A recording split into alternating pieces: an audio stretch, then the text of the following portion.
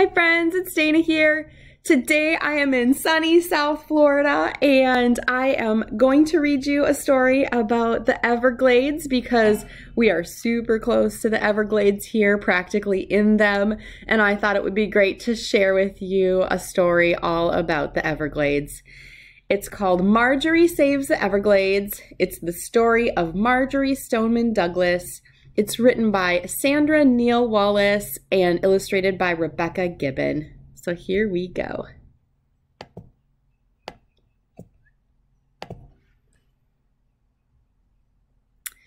It stretches as it always has stretched, in one thick, enormous, curving river of grass to the very end.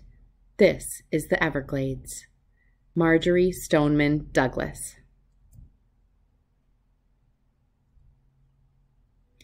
Before airplanes and automobiles, a girl in gold-rimmed glasses sailed on a steamboat to Florida. In a grove ripe with dimpled fruit, she bit into an orange, sweet and sticky. Far from home and safe in her father's arms, young Marjory Stoneman shared his hazel eyes and a thirst for the tropical light. Now a seed was planted for her love of Florida. But it would be a long time before Marjory felt the southern sunlight again, or her father's warm hug. After the trip, she trekked to Taunton with her mother. Back to apple trees and snow. They lived with her grandparents and Aunt Fanny in a house with an attic window facing the stars. While the grown-ups talked, Marjory climbed quietly into the attic and read. Books became her best friend.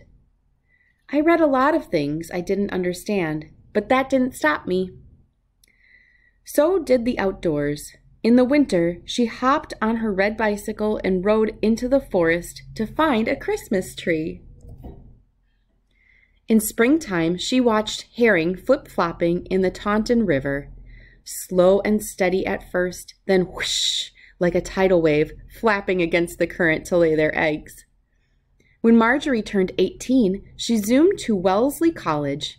She wrote to Mother and Aunt Fanny about the mighty oak trees turning scarlet, but she never forgot the seed that had been planted when she was a child. As more seasons passed, 24-year-old Marjory married, but the union failed. She kept the Douglas name and boarded a train, leaving her old life behind. Heading south, the train twisted and turned through forests of pine. While Marjory slept, it chugged toward palm trees. By morning, a tropical light, familiar and bright, woke her up. Marjory's heart beat faster as the train screeched to a stop. She'd arrived at her destination, Miami, Florida. A kind man with graying hair hopped aboard and strode toward her. "Hello, Father," she said. And just like that, after 19 years of never seeing him, Marjory hugged her father. It's a long time. There we reunited with no fuss and feathers. Marjory's father had started the Miami Herald newspaper. He asked her to be a reporter. She couldn't wait to begin. 2 or 3 reporters is all we had. I was the only woman. Finally, she found her voice. It wasn't her father's voice, her mother's voice, or Aunt Fanny's. It was entirely the voice of Marjory Stoneman Douglas. She wrote about schools of mullet leaping over Biscayne Bay, sandy streets shimmering like moonlight on snow, and how women should have the right to vote the same as men. In 1917, with World War I raging in Europe, Marjory longed to write about the women joining the war effort, but no woman from Florida had enlisted in the Navy, so Marjory did. I wanted my own life in my own way. Soon she joined the Red Cross and sailed for Europe. She wrote about refugees living in caves. They'd lost their homes because of the war. Marjory gave them what comfort she could, warm pajamas and powdered milk. When the war ended, she returned to Florida, but hardly recognized it. Workers dynamited, dug, and drained waterways to build. Trains, boats, automobiles arrived jammed with people. Developers saw the soggy muck of the Everglades as useless swampland. Drain the Everglades, they insisted.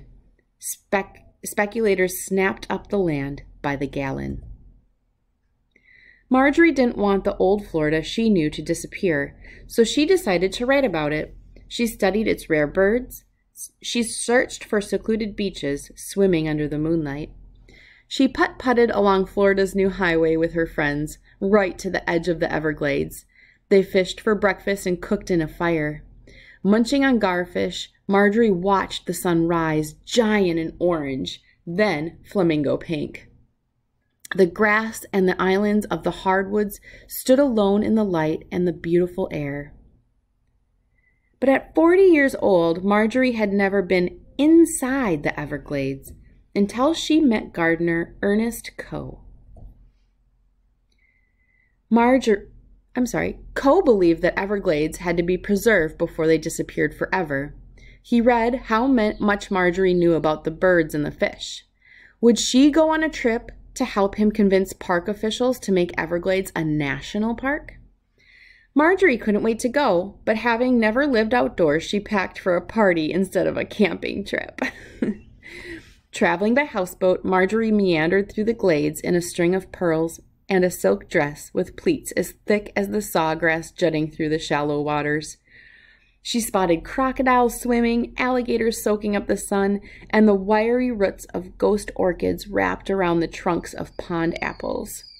She saw sea turtles round as rain barrels bobbing through the forests of gumbo limbo. Soon Marjory was covered in mosquito bites. She didn't care. She'd fallen in love with the Everglades. The people from the National Park Service felt differently. A swamp is a swamp, they complained, swatting at mosquitoes. Where were the mountains, the canyons, and the rushing waterfalls? Who would ever visit the bug-infested Everglades? At night, as manatees slept under the houseboat, hunters sailed silently by, hoisting fiery torches. They headed for the rookeries to snatch egrets and sell their feathers for women's hats.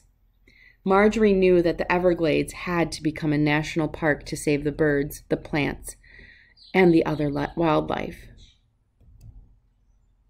But without majestic mountains and bug-free canyons, how would she persuade park officials to love Florida's birds the way she did and to protect them? What if they could somehow fly with the birds? That was the answer. Riding in the sky in a giant balloon. Up, up, the dirigible rose, with Marjory and a group in it, floating above the Everglades. Below them, the shallow waters gleamed amber, curling through red and yellow prairies and sandhills of Sisyphus, coiling around tree islands of red and black mangroves, arching across South Florida like the tentacles of a giant squid. It was all so beautiful and unique. For once, Marjory had no words to describe it. Marjory and the others floated, free as birds, while the throaty sounds of fire plumes puff-puffed to keep them aloft. In the late afternoon, the sounds of birds flying home drowned out the thrumming of the engine's flames.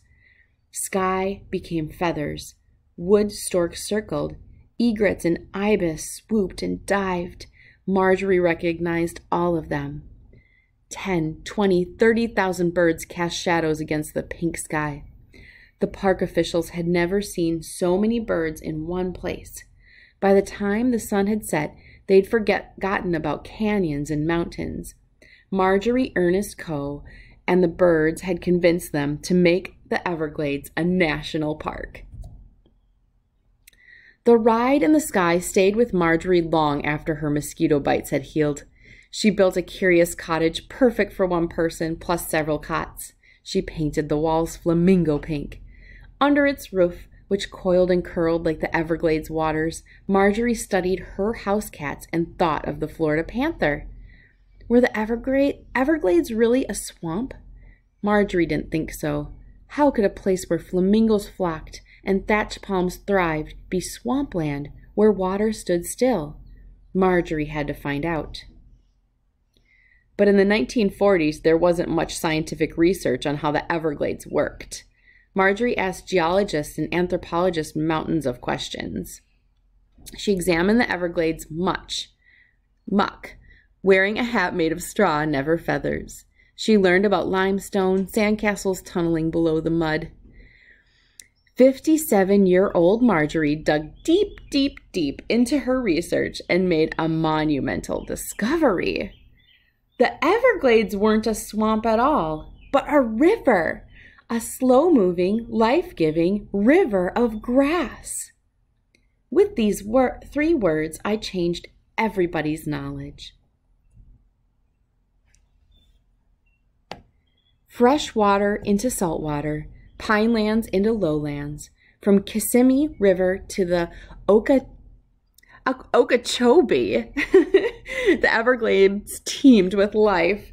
It supported so many kinds of life that it formed its own ecosystem, an ecosystem kept alive by water that Floridians depended on. There are no other Everglades in the world. Though Marjory wasn't a scientist, she made bold scientific discoveries. Using her voice for good, she wrote about them in a book called The Everglades, River of Grass. With language so lovely and logical, Marjory changed people's minds about the Everglades. For the first time, they knew why the Everglades mattered. Wherever fresh water runs and the sawgrass starts up, that's where you have the Everglades. But the mighty builders from the U.S. Army had different plans for the Everglades. They straightened the natural curves of the Kissimmee River to control its water. The ancient river became a canal. They called it C-38. The Okeechobee became polluted. Birds died. The Everglades began to dry up. Marjory was heartbroken. The Everglades were dying. And now there were plans to build a gigantic airport, a jetport, right in the middle of the Everglades. Cementing curves where water flowed and crocodiles and alligators swam. Marjory's friend Joe Browder was trying to stop the jetport. He knocked on the door of her curious cottage and asked for help. "But I'm just one person," she replied. "No one would pay any attention to me." Joe drove Marjory to the jetport site. One runway had already been built. By now, Marjory's eyesight had grown weak. The stronger, bigger glasses she wore didn't help much. As she walked toward the runway, shafts of brilliant tropical light caught the corners of Marjory's eyes where she could still see. She walked in this glow until a giant fence with a big sign stopped her. "The world's first all-new jetport for the supersonic age," it read. Marjory knew that supersonic meant the end of the Everglades. She had to find a way to stop it. "People only listen to organizations," she whispered to Joe. "Why don't you start an organization?" he asked. Marjory was almost 80 years old. She was nearly deaf and blind, but making a difference had nothing to do with those things. At that moment, an ibis flew above her, their wings flapping like the sound of 1,000 silken ribbons, and raindrops tat-a-tat tapped on her straw hat. Marjory became an activist. Every time it rains, we know the Everglades are there. She started Friends of the Everglades. Marjory and her Everglades friends rode around Lake Okeechobee in an old camper. Motoring from town to town, Marjory told the residents why the jetport must be stopped and how important the Everglades were to Florida. "No matter how poor my eyes are, I can still talk," Marjory said. 300 people became friends of the Everglades, then 6,000. Children and grown-ups, anyone could join for $1. "Be a nuisance," Marjory urged her Everglades friends. "Never give up." The jetport builders didn't take Marjory seriously. They joked that they'd give earmuffs to the alligators so the jumbo jets wouldn't disturb them. "We're going to build the jetport," they warned Marjory, "whether you like it or not." But the governor of Florida and the president of the United States took Marjory very seriously.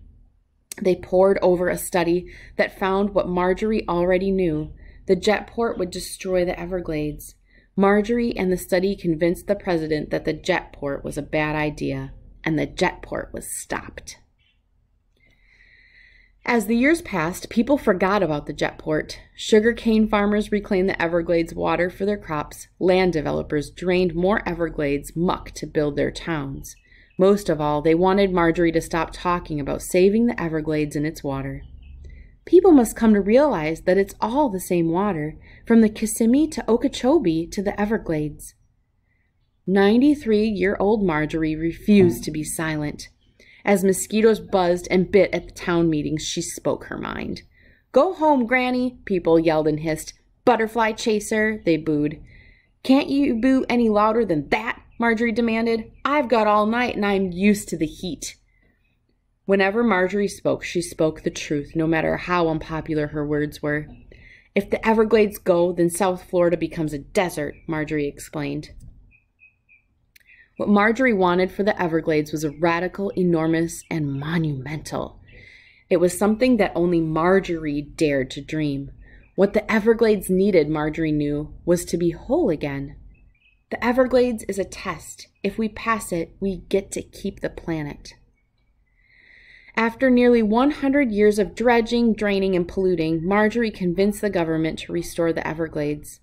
They worked to put the Everglades back to the way they found it. It became the largest restoration project in American history. Engineers tore up canals they had built. They filled in ditches and gave the Everglades back its curves. Soon water meandered through South Florida. Sawgrass became submerged. The birds came back. Ibis and egrets and wood storks.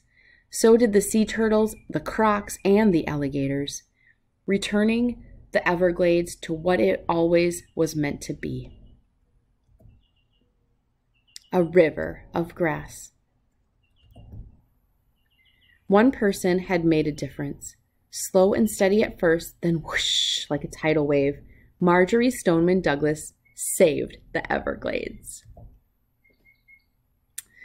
All right, friends, that's the end of that. I thought that book was so beautiful, and I'm so proud to be down here in the Everglades, and I see it in such a new way after reading this book. I hope you do too. Thanks so much for reading with me. I hope you pick this up so you can read these beautiful author's notes and learn a little more about the animals of the Everglades. Have a great day. Bye.